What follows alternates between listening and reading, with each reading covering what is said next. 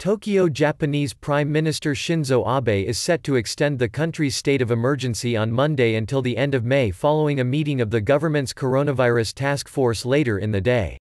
While much of the world is relaxing lockdown measures, Japan is extending its state of emergency to stop the spread of the highly infectious novel coronavirus and prevent its health system from becoming overwhelmed.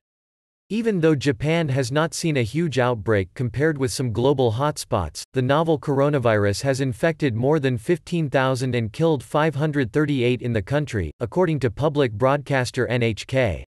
Economy Minister Yasutoshi Nishimura informed steering committees of parliament on Monday the government will hold a meeting of its coronavirus task force and extend the state of emergency to the end of the month.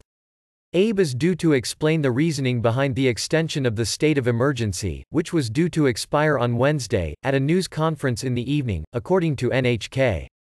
The government may also ease some of the current coronavirus-related constraints on economic activity by allowing places with relatively low infection risks, such as parks, to reopen, even in hard-hit prefectures.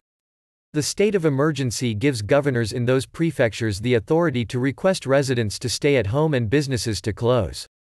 There are, however, no penalties for non-compliance. The virus-triggered slump in business activity is threatening to throw the world's third-largest economy into a deep recession, prompting calls for more government spending. Japan's parliament last week approved an extra budget to fund a record $1.1 trillion stimulus package.